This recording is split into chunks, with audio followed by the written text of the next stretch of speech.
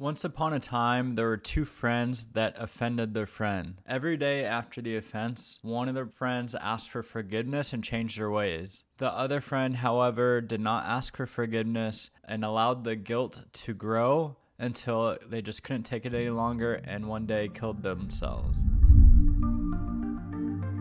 Because of that, the friend that let the guilt take over is believed to have lost their life due to their evil ways, while the other friend who asked for forgiveness and changed their ways was able to do good and lead others to living a good life, and became known as the first pope of the Roman Catholic Church. So this is a story of Jesus' disciples, Peter and Judas, and it helps to illustrate that the guilt of sin can cause a minor hindrance in one's life or can consume their life. Now, we can learn many valuable lessons from this example, but first I'd like to take a look at some of the mental health conditions that can have guilt, and then also take a look at rare but concerning scenarios in which one should feel guilty but does not feel guilty, and then we'll return back to the spiritual example. Guilt can be a feeling that one has committed a wrong or a crime, or it could be a feeling that someone tries to impose on others to get them to do something like a guilt trip. Now, when guilt is a symptom of depression, it's typically a feeling that has been there for most of the time for at least 2 weeks, oftentimes longer, and it may be associated with other problems like affecting one's mood, or they don't enjoy life, or maybe it affects their energy, their sleep, or their appetite. Now, when guilt is part of a depression, it can be treated in a variety of ways. Most optimally, it's treated with a combination of medications and psychotherapy. And the psychotherapy is often geared to this term called behavioral activation, where it sort of encourages one, or the therapist encourages somebody to do activities that they enjoy and that are healthy for them, even if they're not feeling like it. Another approach that psychotherapy might try to address is cognitive therapy, because oftentimes there's negative thoughts that someone is having that's affecting their feelings and affecting their actions. And so it's by addressing those negative thoughts that whole relationship of the feelings and actions can get better as well. So guilt can also be a symptom of trauma, and it's one of the symptoms that are often present in people who suffer from post-traumatic stress disorder. People can have guilt from being abused sexually, physically, emotionally, but also it's people who have committed abuse.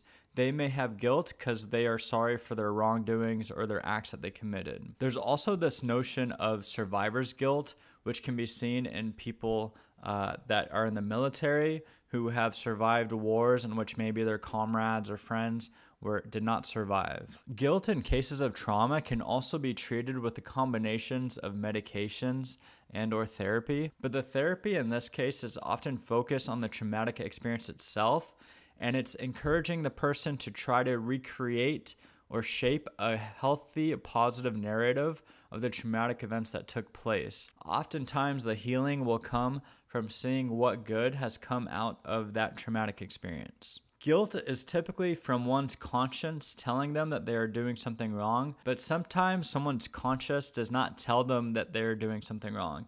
This can be seen in people like sociopaths, who they may do a wrong crime, or they may do a crime or do a wrong deed, and their conscience is not telling them that they're doing anything wrong. In fact, many times people who are sociopaths can get a thrill out of that wrong act. And that way, their conscience is almost like in reverse. On other occasions, the guilt may be deeper. So not in the conscious, but in the unconscious part. So when it's in the conscious part of the mind, it's easier to redirect, to change, to think of something else. But when it's unconscious, it's often deep down and rooted in someone's personality or habits or character. And so therapy can help address this, but sometimes it can take weeks, months, if not years of therapy to get down to this unconscious part and to bring it up to one's conscious awareness. It's one's conscious awareness that's easier to change and improve this guilt. When guilt is deep-rooted, that can be a source of problems with self-esteem, questions about one's identity, or maybe questions about their self-worth. And I think ultimately when it gets this deep into one's core values and beliefs, then you really have to look into that spiritual approach to address it. And I think the best approach is the Holy Bible. The Bible teaches us that as humans, we are created to be in God's image. We are created to be holy, to love God, to have fellowship with God, and treat one another with love. And sometimes if we do sin or evil or don't believe in that, we tend to get away from what God wants us to be. We tend to get away from that holy creatures that God created us to live by. And we can see in the story of Peter and Judas that people are human. Humans make mistakes. Even some of Christ's closest disciples and supposedly holiest people make mistakes.